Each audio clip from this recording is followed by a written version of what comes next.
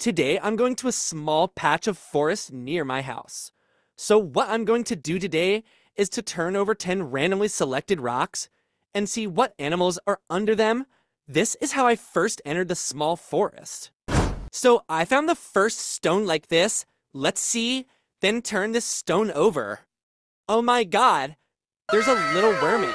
Wow, that's great. Now I'm going to find the second stone.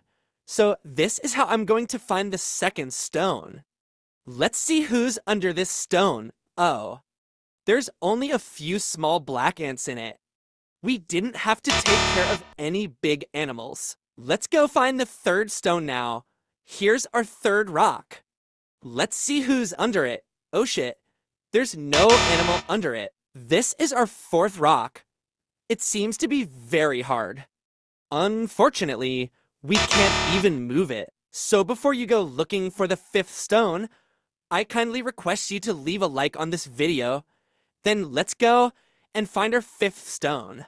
This is our fifth rock. Wow, we can clearly see that there is a black worm inside it. So, under the fifth stone, we found an animal. So after a few moments, we find our sixth stone. So let's try and see who is under this rock. This rock looks very difficult to move. It's okay, we can try to roll that rock with our feet. We won't be able to take care of any animals under that rock. That's very sad. We are going to find our seventh stone now. We found a stone. Let's see who is under this stone. It's unfortunate. We don't have any animals under it to take care of. Now we're going to find the eighth stone. So it took us a long time to find the eighth stone. I somehow walked and found our eighth stone. So let's see. Damn it.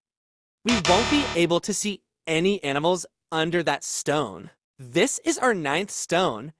It's useless. There doesn't seem to be any animals on it either. So here we go. Find the last stone of our investigation. That's the 10th stone. After a while, we'll be able to find our last stone this way. So let's roll over our last stone and see who's under it. Oh my god, there doesn't seem to be any animals under our last stone. So in the end, I have to go back very sadly. So subscribe to my YouTube channel to watch more videos like this. Goodbye.